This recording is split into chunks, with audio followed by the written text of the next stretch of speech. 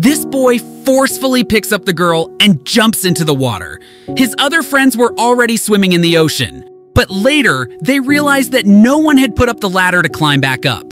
Their luck was so bad that their yacht was also round and slippery all around. There was not a single corner in it that they could hold onto and climb up. At this time, a woman's child was all alone in the boat. One boy tries to climb up with the help of an inflatable dolphin, but even after a lot of effort, he is unable to climb up.